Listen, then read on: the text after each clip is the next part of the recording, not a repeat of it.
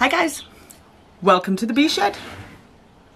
I've been racking my brains to think of something interesting and exciting and different to make with all of this rhubarb I have.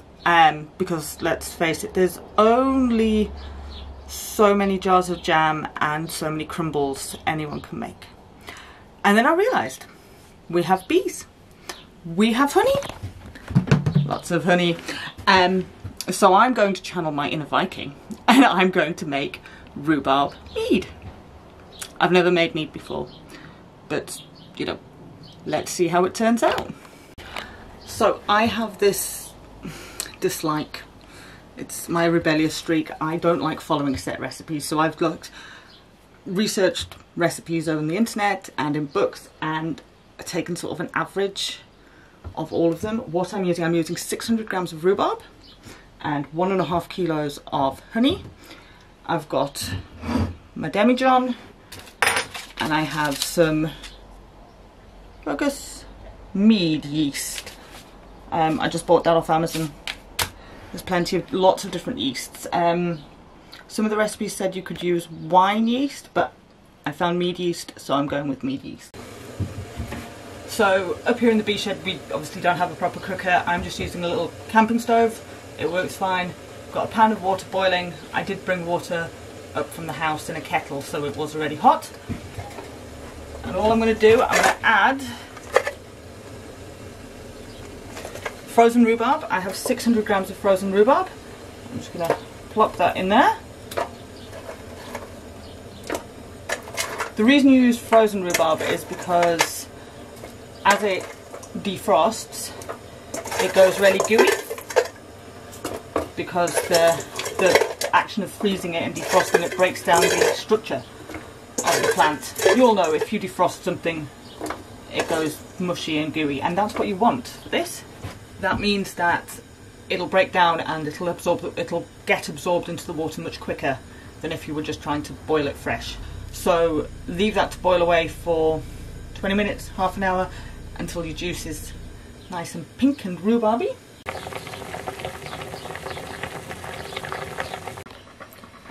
I knew there was a reason we kept so many brood boxes in here. It's so I can use it as a stand to weigh out my honey. So I need 1.5 kilos of honey.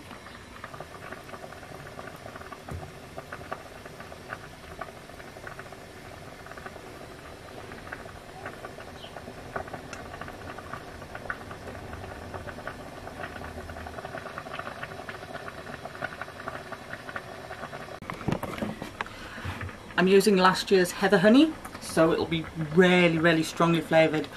I'm hoping that you can still taste the rhubarb through it, but we haven't had any spring honey off yet. It's just about, they've not quite capped it yet, so heather honey will have to do. So heather honey tends to crystallise really easily. It's just because of the makeup of the plant, so the stuff in the middle of the tub is almost solid. The stuff around the edge was all nicely runny, but the stuff in the middle is almost solid, so I'm resorting to scraping it out with my spoon.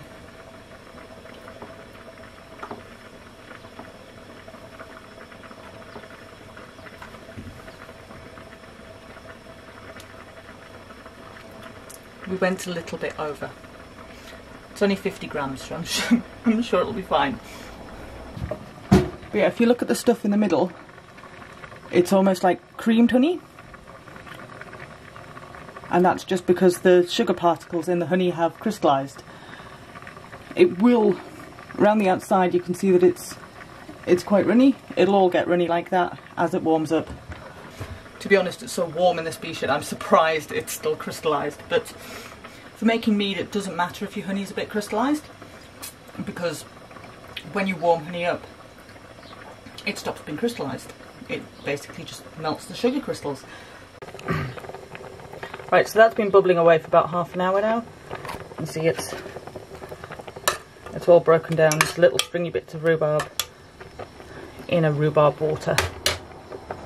So the next job is to strain it. Little strainer. Ow. That's hot. My oven gloves are in the house, but it's fine because my bead gloves will do.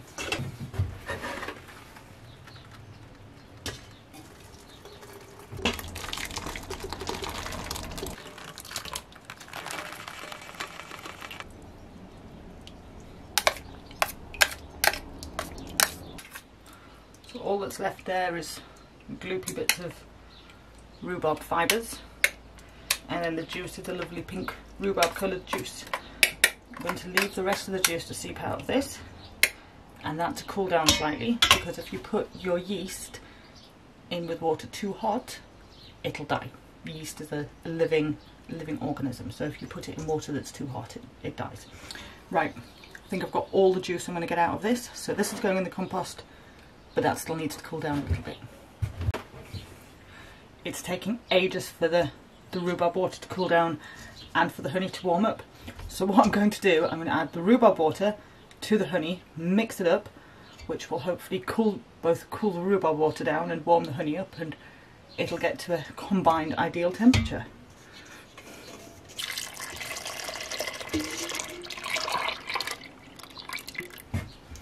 I'm going to mix it together with my grumpy lady spatula. So that honey is being nicely diluted. In fact, I can't feel any thicker bits now. I think it's cooled down enough. Let's have a... Well, I can hold my little finger in it quite happily. That tastes divine. That's really, really good.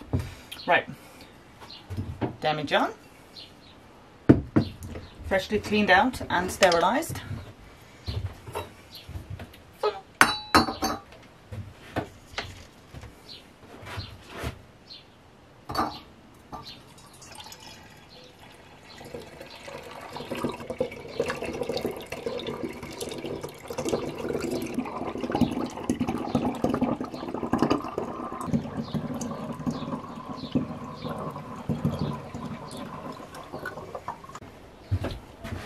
Right, bowl is empty, but there's still some bits.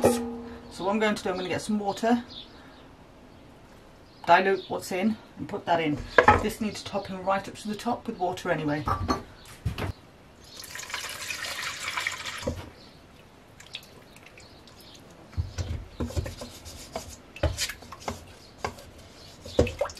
So I'm just going to get all the last little bits of rhubarby honey goodness out of the bowl. I don't want to waste anything, do I?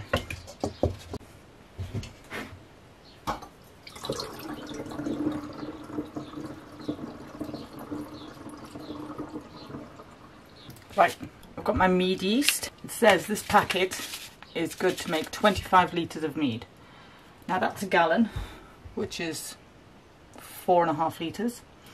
So I need 1/5 of that. So that's 28 grams. So let's call that 25 grams to make 25 litres. And I want to make 4 litres. So let's say I need 5 grams. I'm going to do it properly. I'm going to weigh it out.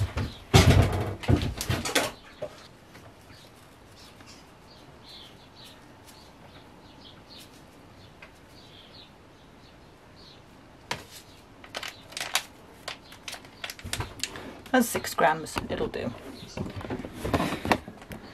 So there you go, 6 grams. I am not going to try and put a gram back in the bag. So I'm just going to tip that in there. And then I'm going to fill it up with even more water and fill it up to there.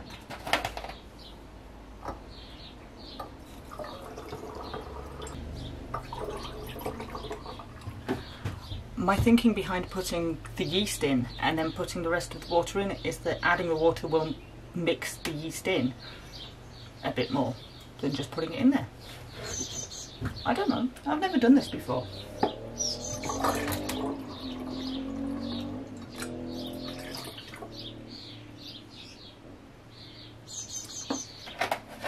There you go, it's full.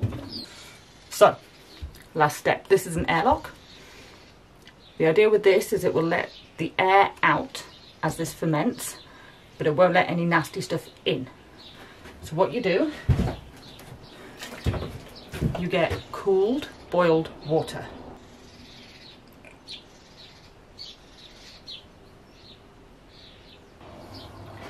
And you fill those bits up. And then you take your bung and you push it down in the top.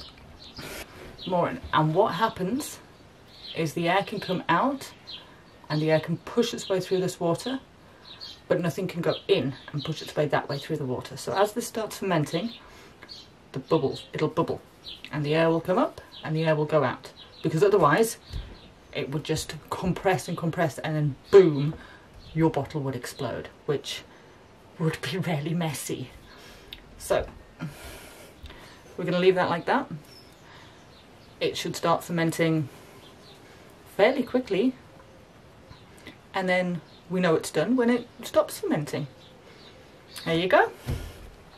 Rhubarb mead.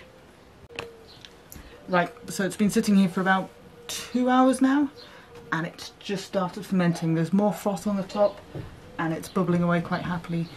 I'm just going to leave it now. It'll probably start bubbling more, and then the bubbling will slow right down and it'll eventually stop, and that's when it's finished fermenting.